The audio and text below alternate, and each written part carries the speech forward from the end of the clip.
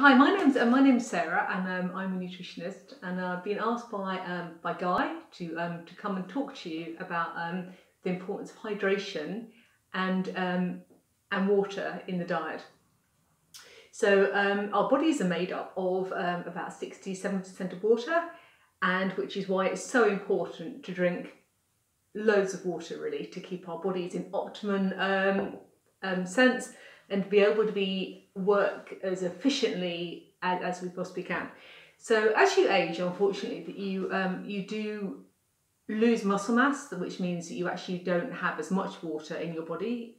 So it's just as important to drink water, and also you lose the ability to have the thirst reflex. So you often don't even know you're thirsty. So you could be actually dehydrated easily, unfortunately, without even getting that desire to drink, which is what we all rely upon. Oh no, we're a bit thirsty, we need to have that, we need to have that drink. But don't worry, there are other ways that you can get fluid into your diet quite easily without having to always have a glass of water. So other things I want to talk to you today. Okay, so what about some fruit and vegetables?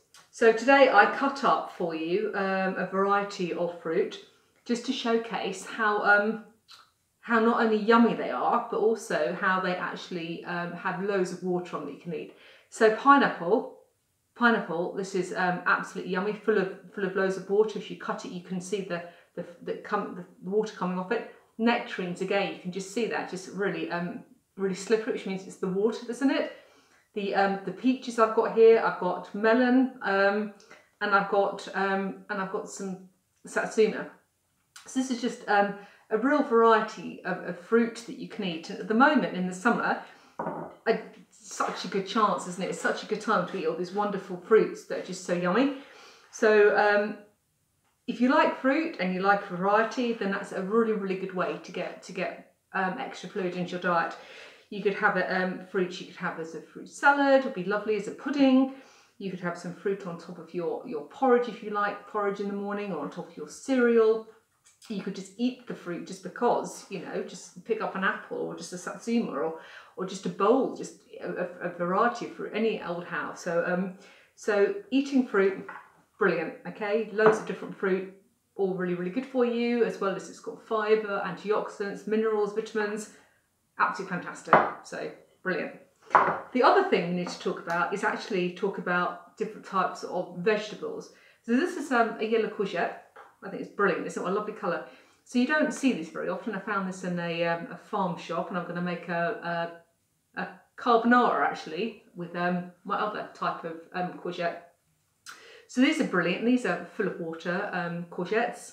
So again, absolutely brilliant to cook with. I use these all the time actually, courgettes. They go into almost every meal that we make. We just chop them up and fry them up with some peppers. See, peppers are absolutely brilliant. This is my my red pepper that I've cut up for you to show that that's again full of water. So again, if you like peppers, peppers are a really good source of actually of fluid. The other thing we've got some tomatoes. So tomatoes again are absolutely brilliant, full of water too. You can have those in salads, couldn't you? You could have them in make a bolognese sauce. You know, absolutely everything. Aubergine again. Again, I don't know if many people cook with aubergine, but actually it's an amazing vegetable to cook with. You can cook so many things. Last night I actually made an aubergine and pea curry, which I thought was really nice. Or you can make an aubergine dip, or you can just cut it up and make it in roasted vegetables. Again, absolutely brilliant. And then you just got your box under carrot. This one needs a good peel before you could use it. But again, carrot again, full of water. And again, you know, you could make so many things with it. So just to give you, that was just to give an example about fruit and vegetables and how important they are, and how easy it is to incorporate them into your diet, and then you're upping your fluid. So soups is a really good way actually. If you wanted to make a soup, you could just grab a whole load of vegetables together, just add some stock cube, careful of the salt, and make a really yummy soup. And if you don't actually want to make soup, you think actually, you know, can't be bothered to make soup, then you could buy bought soups. I mean, they'll be absolutely fine. There's loads on the market. And if you wanted to be even savvier to make sure that you have a little bit more fluid in your diet, you could also add a bit of water to the soup. I know, I think my carer used to do that for my mum, and I thought, actually, what a fantastic idea. So you can water down the soup a little bit more, which will give it even more fluid. So for someone that yourself or you're caring for that you know doesn't drink enough water, these are some key ways to actually get some more fluid into the diet. So some other ways you could actually do it if you don't actually like the water or you like a hot drink is, why not try a different selection of teas? So here I've got Red Bush, which I think is absolutely fantastic. This is caffeine free, and it's just a really, really nice refreshing drink that you can, I drink mine black. I think people can often either drink it black or maybe put it with a splash of milk, either personal preference is fine. Or green tea again is fantastic. This one happens to be from Waitrose, but you can get them everywhere. You know, everyone sells them, like Red Bush, everywhere sells them. And again, they come with different, you can just get it on its own, it comes with different tastes, so you can play around, see which one you actually like best. Or just a simple Earl Grey, which is fantastic, really, really refreshing. Or there's so many others I don't have. Lemon and ginger, loads of different herbal teas. You could try around with so many different combinations to actually see what takes your fancy. If you wanted to go down the route of drinking a hot drink and you preferred not to drink too much coffee or too much caffeinated tea. The other way to do it is actually to maybe make a hot chocolate.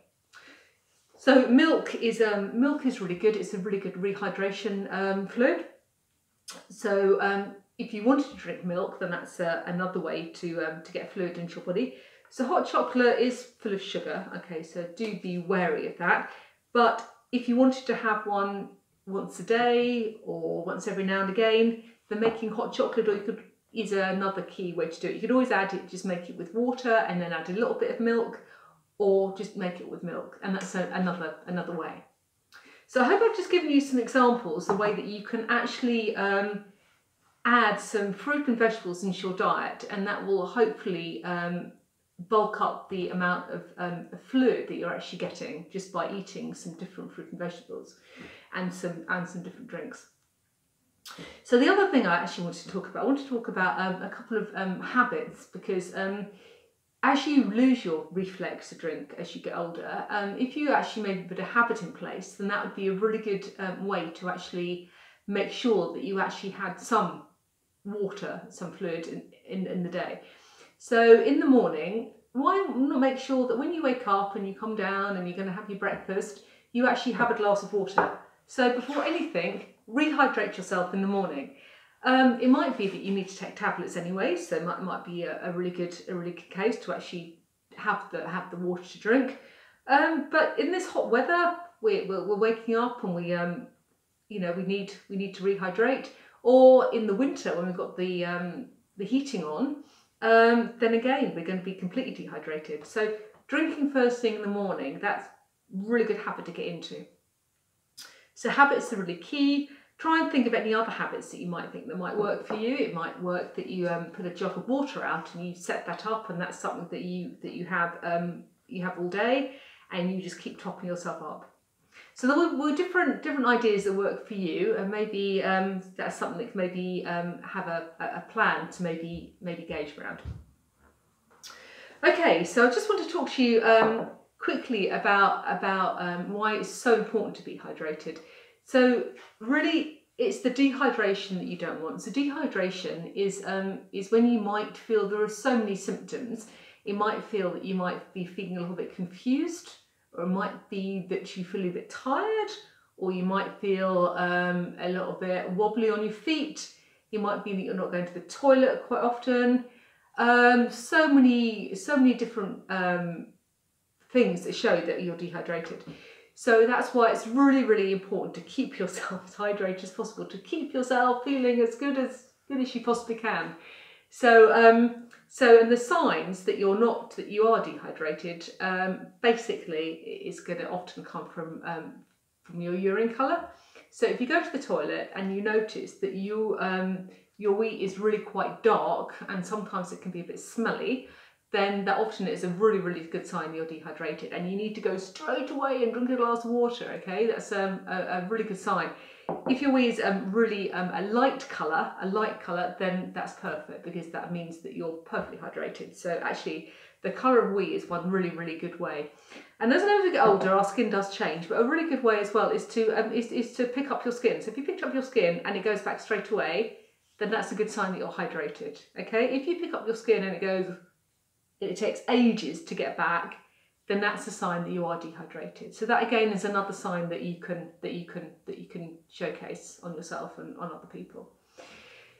So I hope you found this video useful, and I really hope that you go away and explore with some different fruit and vegetables, maybe some vegetables you haven't tried before, maybe you think actually I'll give that a go. That's great. I'm going to go straight away and maybe make a fruit salad, or I'm going to go and buy some veggies and I'm going to make a stir fry. Remember, if you don't want to cut up loads of vegetables, if you think actually, you know, that's not what I'm interested in, you can buy them in a packet already made, and that's absolutely fine. You know, they're still just as good. So have a go experimenting, making some vegetarian meals, making some stir fries, maybe making some soups, eating some delicious fruit that's out at the moment, and drinking more water. Okay, so thank you very much for listening, and I really hope to see you again soon. Thanks, bye.